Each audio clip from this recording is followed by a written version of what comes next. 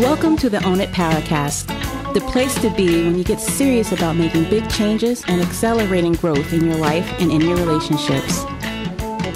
Finally create the life you've always wanted, living life on your own terms.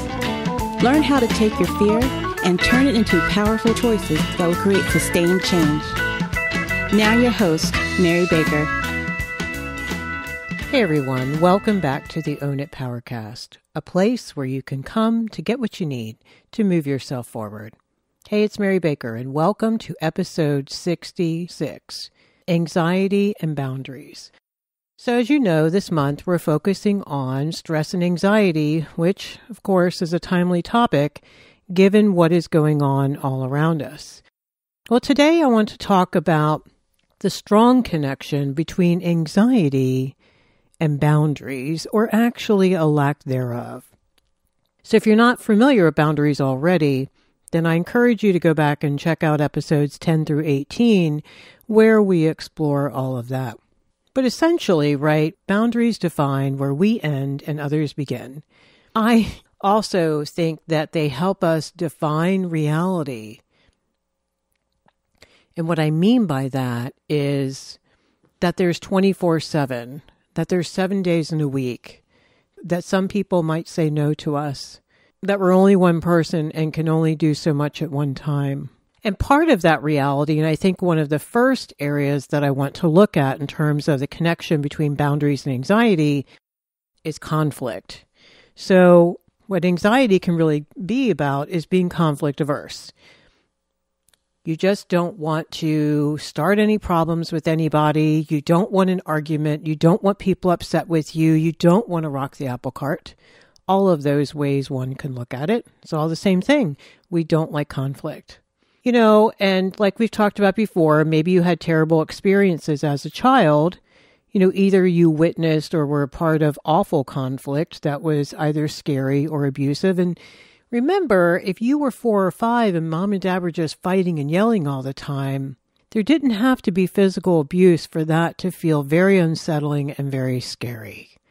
Okay? Because you didn't feel safe and you didn't know when it was going to blow up again. So maybe you witnessed conflict and said, I don't want any of that anymore in my life. On the other end of the spectrum, your family could have been very passive and didn't deal with anything. At least the people who are fighting were being more emotionally honest, right? But the people who don't talk about their feelings and, God forbid, express them are very passive and or passive-aggressive families. So that paradigm is all about putting things under the rug, pretending nothing ever happened last night. They don't know how, and they don't deal with things directly. They don't even talk about what happened the next morning. And so what that does is shows you that we don't deal with things directly. Now, what will happen is a lot of triangulation in these families where they'll talk to you about him or her, but they won't talk to him or her directly. Or you will not be confronted directly either. You'll hear about it from others. And we've talked before about just how dangerous and corrosive and emotionally unsafe this can be. Okay, so think about how much anxiety is created just by that, just by triangulation. So I'm not going to go down deep into all the millions of dynamics that you could have found in your early childhood. I just want to touch on some of them here. So if you are conflict averse, well, that's going to create anxiety, right? Because what happens if you have to ask for what you need or say no to someone? Well, that's not going to go over well. So rather than do that, you probably suck it up and put one more thing on your plate or cause a lot of stress on your end that oftentimes other people aren't even aware of because you never spoke anything to them about it. This wasn't modeled for you, right? Like we were just talking about in a passive family, they didn't model that. They just modeled hanging on the cross. They didn't model confronting the neighbor about dumping their leaves in your backyard. Instead, Dad would just be all stressed out and frustrated. Well, great, now I have to spend an extra hour cleaning up his leaves, kind of thing. That's what was modeled to you.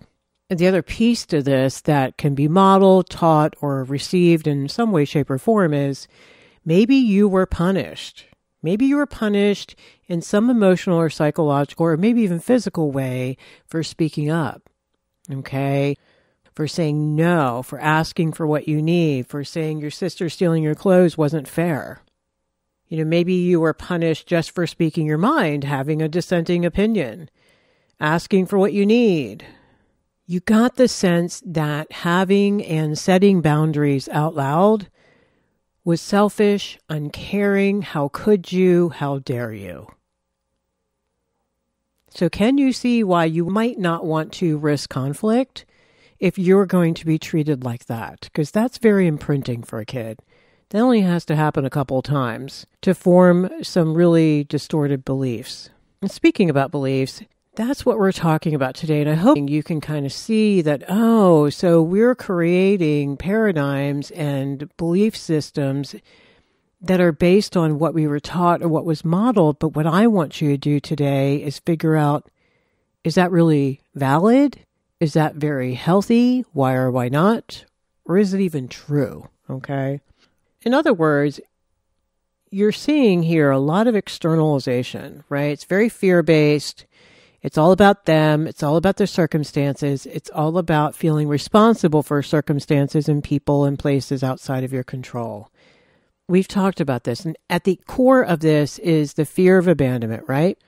The fear that you're going to be rejected. You're going to be hated. You will have love withdrawn.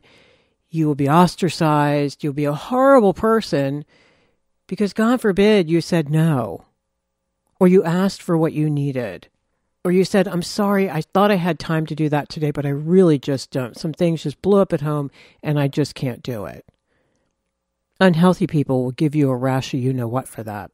Healthy people, they may be disappointed, but they're not going to try to make you feel like crap for taking care of yourself. A healthy person would say, absolutely, do what you need to do to take care of yourself. I'm fine. So the shoulds, the have-tos, feeling responsible for other people's reactions, feeling responsible for other people being upset, feeling responsible for other people's behavior. A lot of times we're rescuing people from things they ought to be doing for themselves or consequences they really ought to be facing for themselves, and we're not. And so that's going to create anxiety right then and there.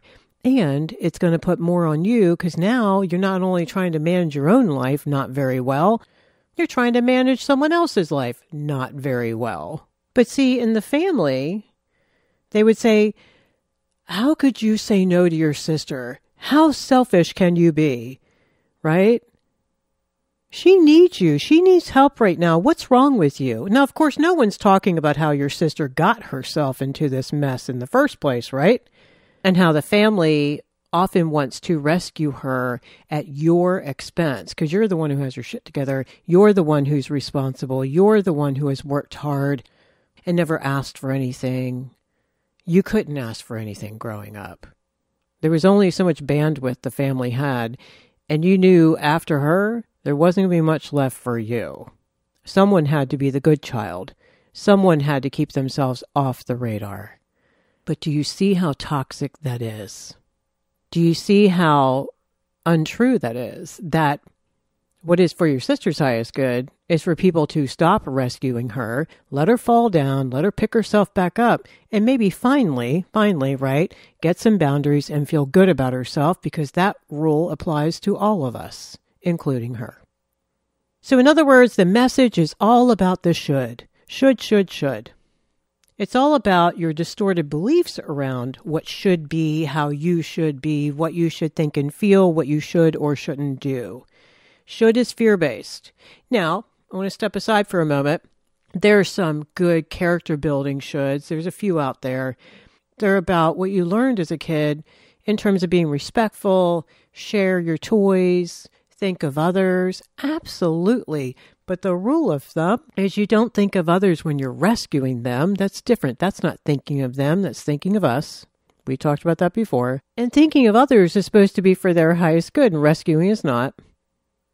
And thinking of others is a choice. So that's where I think the social messages of shame, especially in certain cultures, it's stronger than in others, where that would keep you from doing the wrong thing.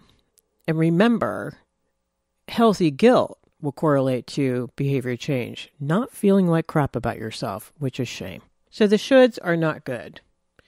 Stop shoulding all over yourself, right?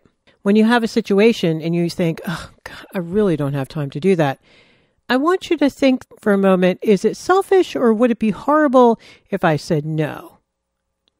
Because it's what we have attached to it that matters. We've explored that before here. It's what I have attached to saying no. That's the kicker, right? Because if I grew up in a healthy family where people were allowed to say no in a very loving and gracious way with an I statement, and it was looked upon as, yes, that is a better thing for you to do. Other people said no as well. That became the norm.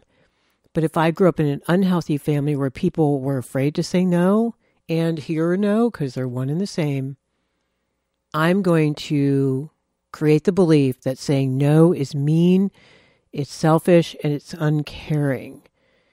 What I also want you to know is it blurs the boundary between where you end and others begin. That's a mess. And I swear, deep down, I think that even on an unconscious level, when we feel like we are blurred with other people, conjoined perhaps, we're going to have anxiety because you can't define the self. How do you do that? If your time is not your own, if your needs are not your own, if your money is not your own, if your body is not your own, talk about boundary blur. How in the world can you have ownership of yourself and feel grounded and confident? So looking at our beliefs, thoughts are things, beliefs make them so is a phrase. It is said that beliefs are thoughts that I think often, they get cemented, they get reaffirmed because of circumstances and things that happen, especially early in life. The earlier, the more imprinting, right? So learning where your beliefs came from is really helpful and working on changing them. Because here's the deal. Either we begin to say no to others and to detach with love and honor ourselves, or we got to take responsibility for owning our own damn anxiety, right? We can't put that on other people. And that may piss you off or make you irritated, but remember, today we have a choice, and we need to own the choice. Because anxiety is all fear-based, what I would say compulsive behavior. We even do it without even thinking about it. But that's going to keep us right where we are because we're out of control, because we're focused on what we can't control. And deep down, we know that. We feel anxious and stressed because we know somewhere deep down, we can't make stuff really happen.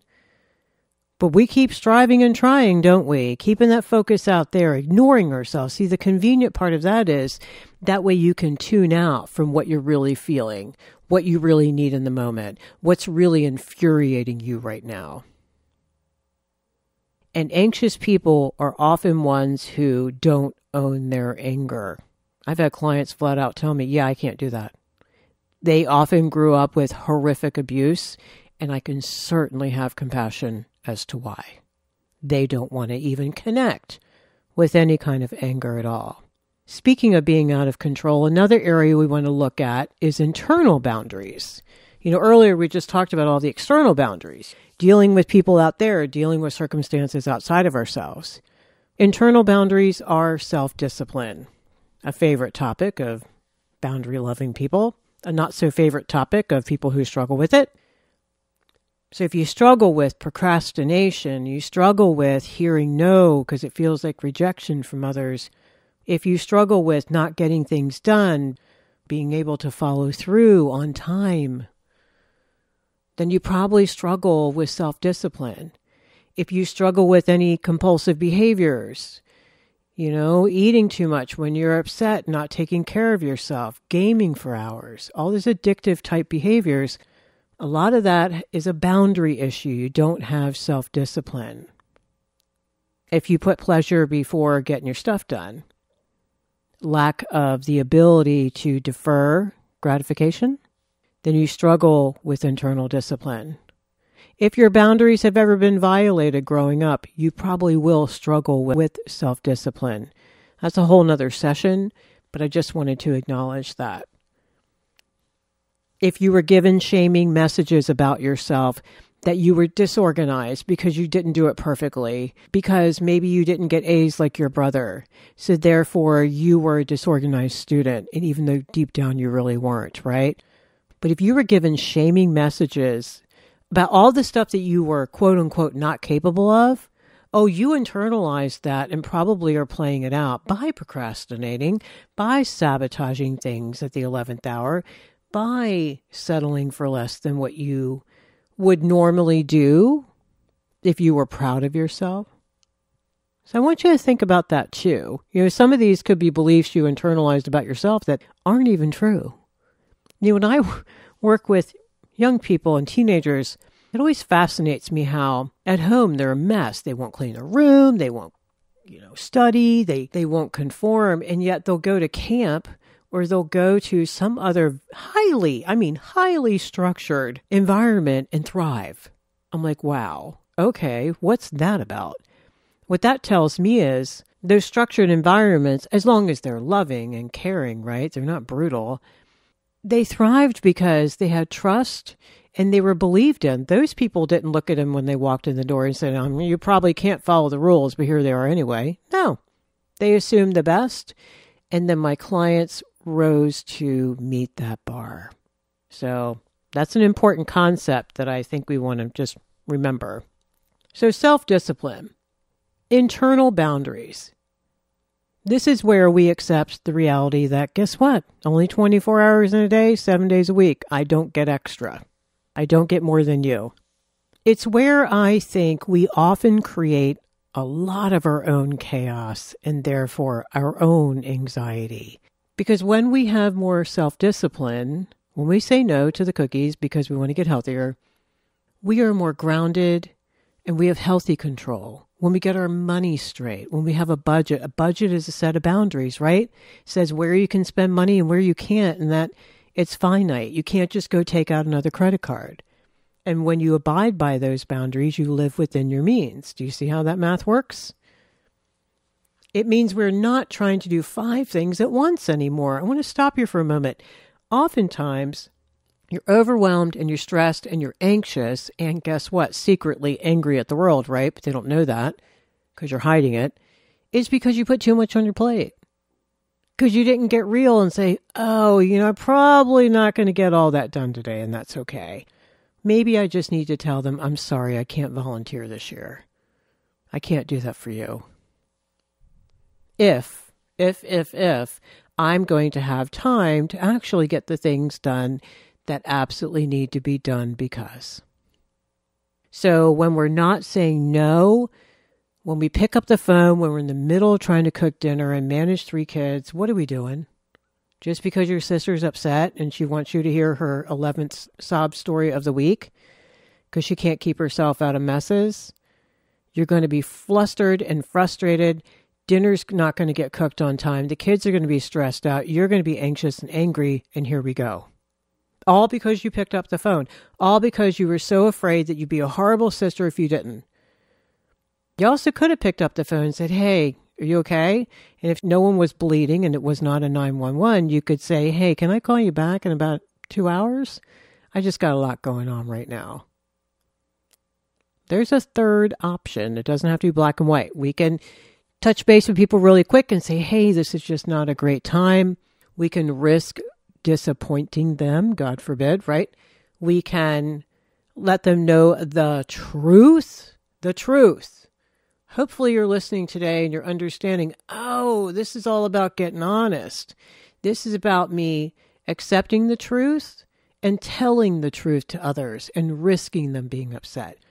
Telling the truth to myself is all what self-discipline is, I think. That's the way I look at it for myself.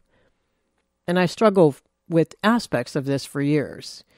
I didn't want the reality. I was afraid of it, maybe. Maybe I wouldn't be able to get as much done as I thought. We're learning to say no to chaos, yes to order, yes to simpler, yes to less to deal with, less to try to manage and coordinate and put away and clean up and deal with and take care of. Less worry about what is unfinished and what is unresolved. Those are two huge issues that clients talk to me about every week. What is unfinished and what is unresolved. The things that are not finished, the degree they never finished because they put their partner first. The project they didn't finish. The work they didn't finish because they allowed themselves to get pulled away. You can't feel good about yourself when you have 3 unfinished projects going on. You didn't complete it. You didn't follow through and do what you said you wanted to do for your because. Your relationships struggle probably a lot because of this too, right? Because people can't count on you to finish it. You can't count on yourself. Unresolved hurts that maybe we need to talk to our spouse about because we're carrying this resentment and they don't know. They just know we've kind of pulled away, right? Unresolved that we have an issue that needs to be worked through and some boundaries need to be established. Like maybe your adolescent needs to hit the sack a little earlier because they can't get up in the morning and you're having to stop and try to drag them out of the bed when you're supposed to be at work. We are learning to prioritize and thus also choose what must wait. We can't have it right now. I sound like a kid when I say that, right? Well, guess what? That's where the emotional maturity level is in terms of delayed gratification. Those of you with kids, you know exactly what I'm talking about. Saying no, being the bad guy. Saying ice cream after dinner, not before. You can go outside and play once you've cleaned your room and done your homework. Delayed gratification and learning to be okay with it. We're learning to be okay with letting things wait. The outcome's going to be fine. Do you see we're just like attached to this outcome? Or maybe things just need to be let go of and they'll be fine too. Maybe we can deal with those things tomorrow. This is all about, as you can see, letting go of the outcome in trade for doing the right thing instead. Taking care of first things first, right? Because most of all, guys, you can see this. We are learning to finally trust ourselves more. Huge. Stop right there. Can you see the connection between that and lower levels of anxiety?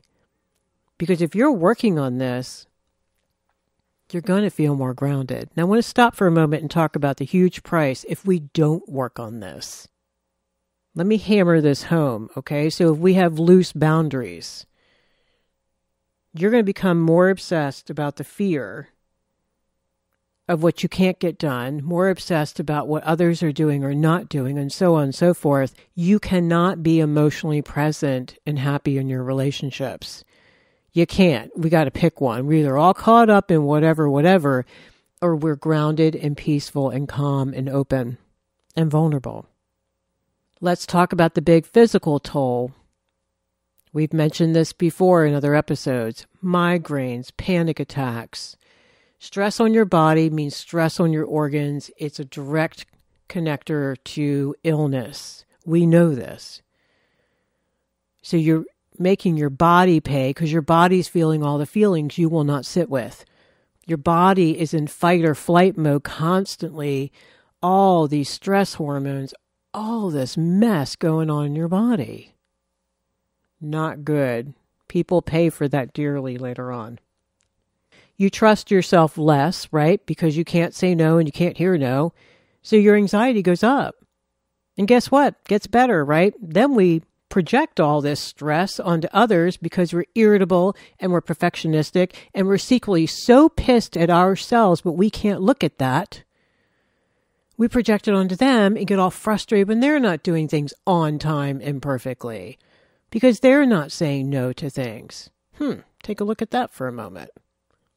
And the biggest price, I think, is that you lose yourself in situations and relationships and eventually lose you. Guys, I sit with people every week where this has happened, either quickly or slowly and insidiously over the years, but it happens. Because you disconnect from your truth, right? And what I mean by that is you disconnect from your feelings, your needs, your dreams, because it's all become about others' feelings, needs, and dreams, and it isn't even their fault. This is the boundary blur I'm talking about here? All right. So there's the cost. Again, to reiterate the benefits, you're going to feel calmer. You're going to feel more grounded. You're going to have more discipline. You're going to have less chaos in your house, in your heart, and in your life. You won't be spinning as much. You'll be internally focused, not focused so much out there. You're going to be in choice. You're going to start feeling good about your choices. You're going to have priorities. They're going to be values and beliefs based. And by the way, those beliefs are going to make sense. They're going to be based in reality. They're going to be healthy beliefs.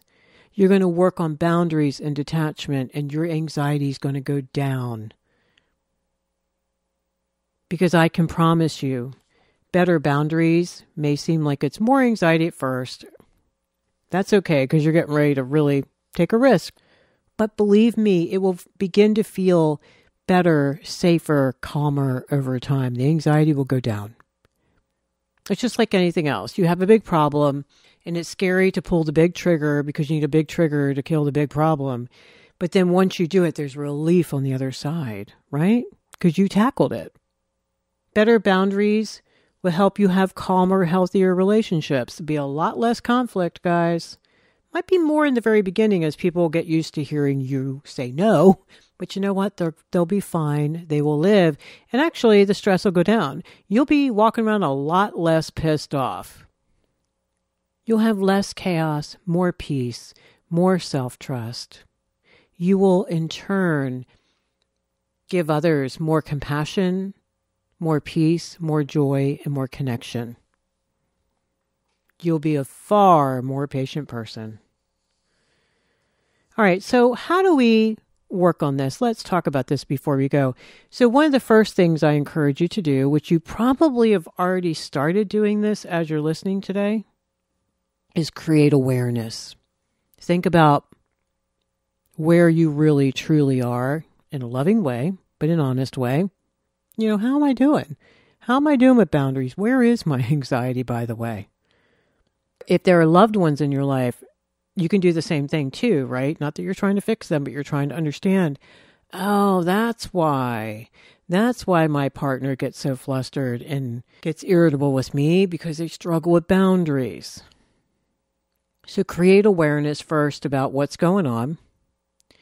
Then journal about what you struggle with. You know, what are your emotions? What do you think your fear-based beliefs are?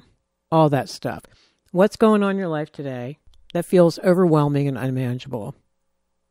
It is most helpful if you can share this with another healthy soul. That's really important. If you can't, just journal it. At least talk to yourself about it first. Then I want you to look at some of the possible origins. Here, just be really compassionate with yourself. You know, speaking of boundaries, guys, you're not responsible for the big setup of growing up. You have choices today, but you didn't have a whole lot of choices about how you got here. So be nice. This is not the time to beat yourself over the head. Then start making a list of a few boundary areas that maybe you can start working on. And most of us start small, and I encourage that. You get little accomplishments under your belt, you're going to feel a hell of a lot stronger and more empowered and ready to take on the bigger challenges. Get a good coach or a counselor if you have some big boundary problems here that you need to walk through. If you have trauma in the past, definitely do not try to walk through that by yourself. We're not supposed to. Get someone safe, a professional to talk to, and walk through it with you. And finally, practice a little bit at a time, tweak things, change things. Be kind yet firm with yourself, right? Because remember, get that choice statement going like, okay, I can be stressed out and tear my hair out today, or I can sit down for a moment and figure out, okay, where are the boundary issues? Because if I sit here long enough with this, I will find them. They will show themselves.